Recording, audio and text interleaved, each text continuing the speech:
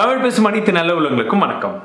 இந்த வீடியோல வாட்ஸ்அப் உடைய புதிய ட்ரிக்ஸ், இந்த 2019ஆம் ஆண்டுக்கான ட்ரிக்ஸ் என்னென்ன இருக்கு அப்படின்ற எல்லா விஷயத்தையுமே வந்து பார்க்கலாம். போன வருஷம் 2018ஆம் ஆண்டுக்கான டிப்ஸ் அண்ட் ட்ரிக்ஸ் நான் அப்லோட் பண்ணியிருந்தேன். நிறைய பேருக்கு பிடிச்சிருந்தது.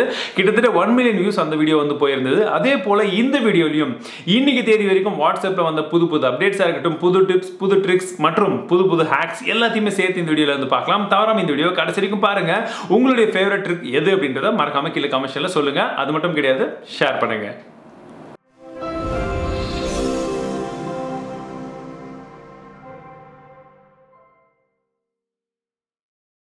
வாட்ஸ்அப்ல நமக்கு ஒருத்தர் ஒரு மெசேஜ் அனுப்புறாங்க. பட் அனுப்பின மெசேஜை நம்ம படிக்கிறதுக்கு முன்னாடியே அவங்க டெலீட் பண்ணிட்டாங்க அப்படின்னா அந்த மெசேஜ் என்னன்றது நம்மளால படிக்க முடியும். இது நம்மள பல பேருக்கு ஏற்கனவே தெரிஞ்சிருக்கும். ஆனால் இந்த விஷயத்தையே இப்ப நான் சொல்லக்கூடிய ஆப் மூலமா நம்ம ட்ரை பண்ணும்போது இன்னும் கொஞ்சம் சூப்பரான ஒரு விஷயங்கள் எல்லாம் இருக்கும். என்ன அப்படின்னு கேட்டீங்கன்னா, நோட்டிசேவ் அப்படின்னு சொல்லக்கூடிய அந்த ஆப்பை ஃபர்ஸ்ட் நீங்க இன்ஸ்டால் பண்ண வேண்டியதா இருக்கும். இன்ஸ்டால் பண்ண உடனே நீங்க அதுக்கு தேவையான மினிமம் பர்மிஷன்ஸ் எல்லாம் கொடுத்துட்டீங்கன்னா அந்த ஆப் என்ன பண்ணும் அப்படின்னா, உங்களுடைய வாட்ஸ்அப்பை நீங்க எப்பெல்லாம் வந்து அதில் நோட்டிபிகேஷன் வருதோ அந்த எல்லா நோட்டிபிகேஷனும் சேவ் பண்ணிட்டே இருக்கும். ஃபார் எக்ஸாம்பிள், இப்போ எனக்கு ஒரு மெசேஜ் வருதுனாலும் அந்த மெசேஜும் சேவ் ஆயிருக்கும்.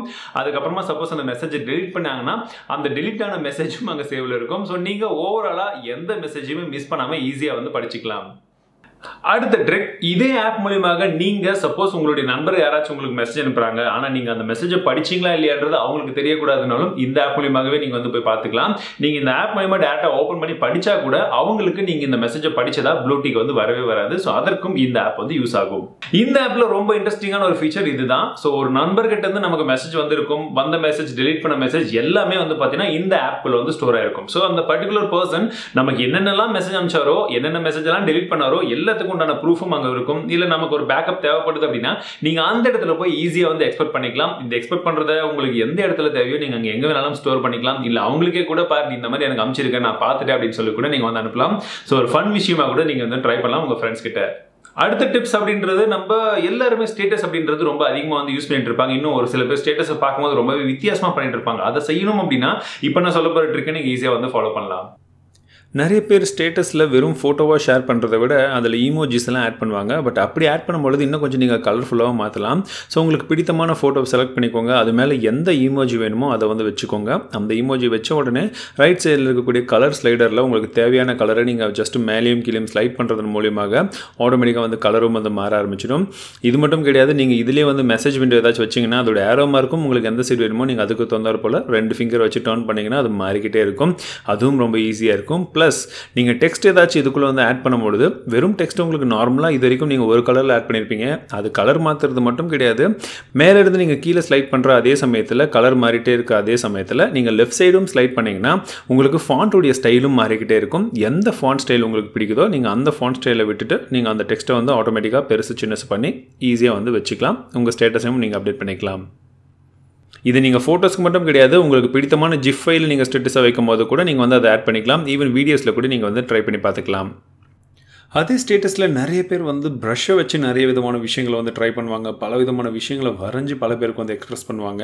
அப்படி இருக்கக்கூடிய அந்த ப்ரஷ்ஷை நீங்கள் வெவ்வேறு கலர்ஸில் வந்து மாற்றிக்கலாம். ஸோ நீங்கள் ப்ரஷ்ஷை செலக்ட் பண்ணிவிட்டு ரைட் சைடில் இருக்கக்கூடிய அந்த ஸ்லைடர், கலர் ஸ்லைடரில் நீங்கள் மேலேயும் கீழேயும் ஸ்லைட் பண்ணிங்கன்னா தேவையான கலர்ஸை நீங்களே வந்து செலக்ட் பண்ணிக்கலாம். பட் அது மட்டும் கிடையாது, ப்ரஷ்ஷோட சைஸையும் நீங்கள் வந்து மாற்றிக்கலாம். மேலே இருக்கக்கூடிய ப்ரஷ்ஷை செலக்ட் பண்ணிவிட்டு நீங்கள் ரைட்டில் ஸ்லைட் பண்ணுறது போலவே அங்கேருந்து கொஞ்சம் ஆங்குலராக லெஃப்ட் சைடில் கொஞ்சமாக அப்படி ஸ்லைட் பண்ணிகிட்டே வந்தீங்கன்னா அந்த கலரும் மாறும், அதே சமயத்தில் அந்த ப்ரஷ்ஷுடைய சைஸும் மாறும். இப்போ உங்களுக்கு தேவையான சைஸை நீங்கள் மாற்றிக்கிட்டு உங்களுக்கு தேவையானதை வெவ்வேறு சைஸில் வெவ்வேறு கலரில் அழகாக வரைஞ்சி உங்களுக்கு தேவையானவங்களுக்கு நீங்கள் சென்ட் பண்ணிக்கலாம். எப்பயாச்சும் நீங்கள் சேட் பண்ணிட்டு இருக்கும்போது நோட்டீஸ் பண்ணியிருக்கீங்களா, உங்கள் ஃப்ரெண்ட் யாராச்சும் ஒருத்தர் ஒரு வித்தியாசமான ஸ்டிக்கர்ஸை மட்டும் எப்பவுமே நமக்கு அனுப்பிச்சிட்டே இருப்பார். அது காரணம் என்னன்னா, அவங்க எக்ஸ்டர்னலாக ஒரு ஸ்டிக்கர்ஸ் எல்லாம் இன்ஸ்டால் பண்ணி வச்சிருப்பாங்க. ரொம்பவே சிம்பிளாக நீங்கள் இன்ஸ்டால் பண்ணிக்கலாம்.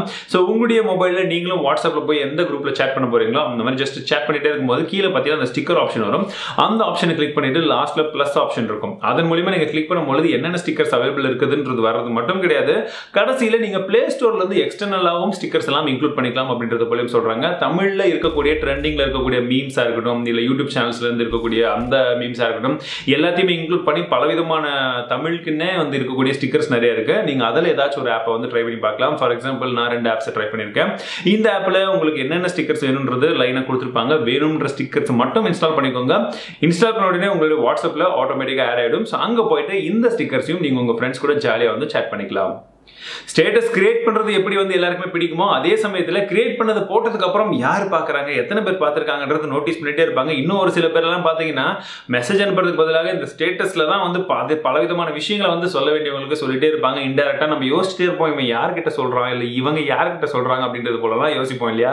சோ அந்த மாதிரி இருக்கிற சமயத்துல நீங்க அவங்களுடைய ஸ்டேட்டஸை பார்க்கணும். உங்களுக்கு யார் ஸ்டேட்டஸ் பார்க்கணும்னு நினைக்கிறீங்களோ அவங்களுடைய ஸ்டேட்டஸை பார்க்கணும். ஆனா நீங்க பார்த்தது அவங்களுக்கு தெரியக்கூடாது.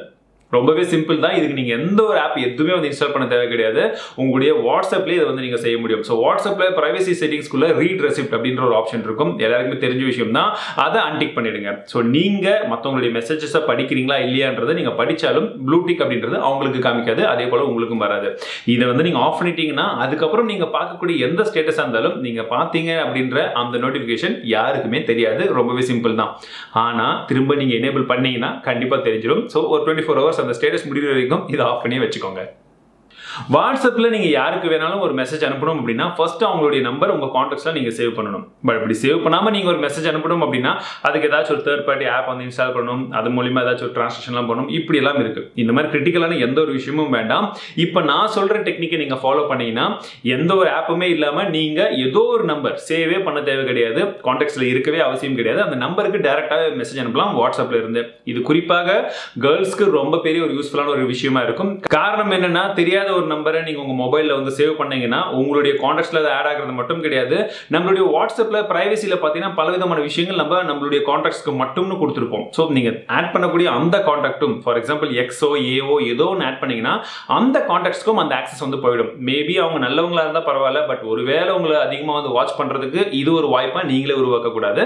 அதற்கு இப்ப நான் சொல்லக்கூடிய விஷயங்கள் ஹெல்ப்ஃபுல்லா இருக்கும். என்ன அப்படின்னா நீங்க உங்களுக்கு நம்பிக்கையா இருக்கிறவங்க இல்ல உங்களுடைய ஓன் நம்பருக்கு கூட WA.ME/91 நம்மளுடைய கண்ட்ரி கோட் போட்டுட்டு அதுக்கப்புறம் அந்த பர்சன் யாருடைய நம்பர் உங்களுக்கு வேணுமோ அந்த நம்பர் அங்க போட்டுட்டு அந்த மெசேஜை சென்ட் பண்ணீங்கன்னா அது ஒரு லிங்க் ஃபார்மேட்ல வந்துடும். இப்போ அதை கிளிக் பண்ணீங்கன்னா வாட்ஸ்அப்ல அந்த மொபைல் நம்பருக்கு ஒரு சாட் விண்டோவே வந்து ஓப்பன் ஆயிடும்.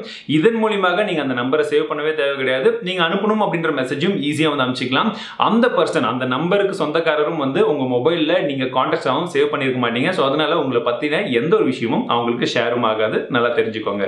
நிறைய தடவை நான் மிஸ் பண்ணியிருக்கேங்க. என்னுடைய ஃப்ரெண்டு பர்த்டேவா இருக்கட்டும் இல்லை யாரோ ஒருத்தருக்கு பர்த்டே, பட் நைட்டு 12 மணிக்கு மெசேஜ் அனுப்ப சொல்லுவாங்க. நம்ம ஒரு வேளை டிராவலில் இருந்திருப்போம், இல்லாட்டி செம்ம தூக்கமாக இருந்திருக்கும். இதெல்லாம் பண்ணும்பொழுது கண்டிப்பாக மெசேஜ் மிஸ் ஆயிருக்கும். அதுவும் இல்லாமல் இது கூட ஓகே, விஷஸ் பண்ணுறது கூட ஓகே, ஏதாச்சும் ஒரு டைமில் எனக்கு ஒரு ரிமைண்ட் பண்ணுறா அப்படின்னு யாராச்சும் ஒருத்தர் சொல்லியிருப்பாங்க. கண்டிப்பாக நம்மளுடைய கடமையாக இருக்கும் பட்சத்தில் நம்ம மிஸ் பண்ணோம்னா என்ன ஆகுன்றது உங்க எல்லாருக்குமே தெரியும். ஸோ அந்த மாதிரி சமயத்தில் நம்ம வாட்ஸ்அப்பில் ஒரு மெசேஜை ஒரு பர்டிகுலர் டைமுக்கு அனுப்பணும். ஆனால் நம்ம அந்த டைமுக்கு அலாரம் வச்சு ரிமைண்டர் வச்சு அனுப்புறதை விட ஆட்டோமேட்டிக்காக ஒரு மெசேஜ் சென்ட் பண்ணால் எப்படி இருக்கும்? அதற்கு தான் இந்த ஆப் யூஸ் ஆகுது. ஸோ இந்த ஆப்பை ஜஸ்ட் நீங்கள் இன்ஸ்டால் பண்ணிட்டீங்கனாலே போதும். இன்ஸ்டால் பண்ணதுக்கு அப்புறமாக ஜஸ்ட் சைன் அப் எல்லாம் கேட்கும். உங்ககிட்ட இருக்கக்கூடிய உங்கள் இமெயில் ஐடிஸ் எல்லாமே வந்து கொடுத்து ஆக்டிவேட் பண்ணிட்டீங்கன்னா வாட்ஸ்அப்பை எனேபிள் பண்ணி வச்சுக்கோங்க. இப்போ வாட்ஸ்அப்பில் உங்களுக்கு யாருக்கு மெசேஜ் அனுப்பணும் அப்படின்ற அந்த அதை வந்து கொடுத்துருங்க. அதுக்கப்புறமா கீழே என்ன மெசேஜ் அந்த மெசேஜ் அழகாக வந்து டைப் பண்ணிடுங்க. இமேஜஸ் இருந்தாலும் அட்டாச்மெண்ட் இருந்தாலும் நீங்கள் அட்டாச் பண்ணிக்கலாம். அதுக்கு அடுத்தபடியாக கீழே என்ன டேட்டுக்கு எந்த டைமுக்கு அதையும் வந்து நீங்க கொடுத்துக்கலாம். இப்போ அந்த டைமுக்கு அந்த பர்டிகுலர் டேட்டுக்கு ஆட்டோமேட்டிக்கா நீங்க என்ன மெசேஜ் போட்டுருக்கீங்களோ எந்த பர்சனுக்கோ அதுவே வந்து சென்ட் ஆயிடும். எந்த ஒரு பிரச்சனையுமே கிடையாது. நீட் அண்ட் கிளீனா நீங்க அனுப்புனா எப்படி போகுமோ அதே மாதிரி போயிடும். உங்களுடைய பெயர்ல தான் இருக்கும். பிகாஸ் உங்களுடைய மெசேஜ் உங்களுடைய மொபைல் இருந்து தான் போகுது இல்லையா? அது மாதிரி ரொம்பவே யூஸ்ஃபுல்லான ஒரு இன்ஃபர்மேஷனா இருக்கும். குறிப்பாக இந்த மாதிரி எதுவும் மிஸ் பண்ணக்கூடாத ஒரு விஷயங்களுக்கு கண்டிப்பா இது பயனா இருக்கும். எப்படி இருக்குன்றதை யூஸ் பண்ணி பார்த்துட்டு சொல்லுங்க.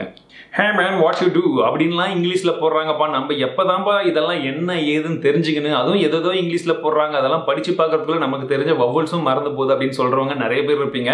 அது மட்டும் கிடையாது, நம்ம தமிழ்ல வந்து அழகா சாட் பண்ணலாம். இதுல போடுற மெசேஜ்ல பல விதமான இங்கிலீஷ் வார்த்தைகள் இருந்தா நமக்கு அது தெரியணும் இல்ல? அதை தெரிஞ்சுக்கிட்டு நம்ம ஏன் அவங்க கிட்ட பண்ணணும்? நம்ம ஒவ்வொரு டைமும் அதை காப்பி பண்ணி எடுத்துன்னு போய் கூகுள்ல போட்டு கூகுள்ல சர்ச் பண்ணி அது தமிழ் அர்த்தம் என்னன்னு கண்டுபிடிச்சு வந்து அதுக்கப்புறம் நம்ம சாட் பண்றதுக்குள்ள அடுத்த நாள் ஆயிடும். ஸோ இந்த மாதிரி எல்லாம் நினைக்கவே வேண்டாம். இப்போ நான் சொல்லக்கூடிய ஆப் இன்ஸ்டால் பண்ணிக்கோங்க. நீங்க வாட்ஸ்அப்ல சாட் பண்ணும்போது யாராச்சும் ஒருத்தர் இங்கிலீஷ் அனுப்புறாங்களா, ஏதாச்சும் ஒரு குரூப்ல கூட வரும். ஜஸ்ட் இந்த ஐகானை நீங்க கிளிக் பண்ணீங்கனாலே அவங்க இங்கிலீஷ்ல போட்ட அந்த எழுத்துக்கள் அந்த சொற்கள் என்னன்றதை நீங்க அழகா தமிழ்ல டிரான்ஸ்லேட் ஆகிடும். அங்கேயே பார்த்துட்டு அதுக்கு உண்டான மெசேஜ் ரிப்ளை என்னன்றதை நீங்க ஈஸியா வந்து கொடுத்துக்கலாம். அவன் இங்கிலீஷ்ல நம்மள திட்டுறானாலும் தெரியும், இல்ல அங்க இங்கிலீஷ்ல வந்து நம்மள வாழ்த்தி பேசுறாங்களா அப்படின்ற எல்லா விஷயமே நீங்க அங்கேயே வந்து பார்த்துக்கலாம். ஹை டிரான்ஸ்லேட் அப்படின்ற ஒரு ஆப் இருக்கு. லிங்க் எல்லாமே நான் கீழே டிஸ்கிரிப்ஷன் கொடுத்துருக்கேன். இன்ஸ்டால் பண்ணிக்கோங்க. எந்த மொழியில இருந்து எந்த மொழிக்கு நீங்க மாத்தணும் அப்படின்னு கேட்கும். இங்கிலீஷ்ல இருந்து தமிழ் இதையும் வந்து கொடுத்துருங்க. அதே சமயத்தில் அதை ஆன் பண்ணி வைக்கணும். தேவையான மினிமம் ஆக்சஸ் எல்லாமே கண்டிப்பா வந்து கொடுக்கணும். கொடுக்கணும். கொடுத்துட்டீங்கன்னா ஒரு தடவை கொடுத்தீங்கனாலே போதும், அழகாக ஒரு பாப்பப் வந்துடும். நீங்கள் வாட்ஸ்அப் எப்பப்பெல்லாம் யூஸ் பண்ணுறீங்களோ பாப்பப் மேலே இருக்கும். இங்கிலீஷில் ஏதாச்சும் ஒரு மெசேஜ் வருது, அது எனக்கு சுத்தமாக புரியலப்பா, என்னப்பா அது சொல்கிறான் அப்படின்ற டவுட் உங்களுக்கு இருந்ததுன்னா ஜஸ்ட் அதை கிளிக் பண்ணி எடுத்துகிட்டு போய் அந்த இங்கிலீஷ் மெசேஜ் மேலே வச்சிங்கன்னா அழகாக அதே மெசேஜ் அப்படியே தமிழில் வந்து மாறிடும். நீங்கள் படித்து பார்த்துட்டு உங்களுக்கு என்ன சொல்லணுமோ அதை அப்படியே சொல்லிக்கோங்க, என்ன ஒரு பிரச்சனையுமே கிடையாது. ஸோ இப்போ வரைக்கும் இந்த வீடியோவில் வாட்ஸ்அப்பில் பலவிதமான ட்ரிக்ஸ், அதுவும் இந்த 2019 ஆண்டு இப்போ வந்த ட்ரிக்ஸ் வரைக்கும், இப்போ இருக்கிற லேட்டஸ்ட் அப்டேட் வரைக்கும் என்னென்னன்றதை நான் சொல்லியிருப்பேன். சொல்கிறது மட்டும் கிடையாது, மறக்காமல் இந்த வீடியோவை உங்கள் நண்பர்களுடையும் வந்து ஷேர் பண்ணுங்கள். எல்லாருக்குமே கண்டிப்பாக இது போல ஒரு விஷயங்கள் தெரிஞ்சால் இன்னும் கொஞ்சம் அவங்களும் வந்து ஈஸியாக வாட்ஸ்அப் யூஸ் பண்ணுறதுக்கு ஒரு பயனுள்ள விஷயமாக இருக்கும். இந்த வீடியோ பிடித்திருந்தால் மீண்டும் உங்களை அடுத்த வீடியோவில் சந்திக்கிறேன். வாழ்க தமிழ், வாழ்க டெக்னாலஜி.